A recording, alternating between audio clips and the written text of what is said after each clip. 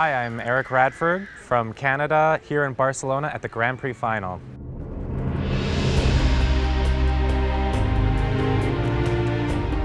I started skating because I saw it on TV back in '92 during the Olympics, and I pointed at the screen and I told my mom I want to learn to do that.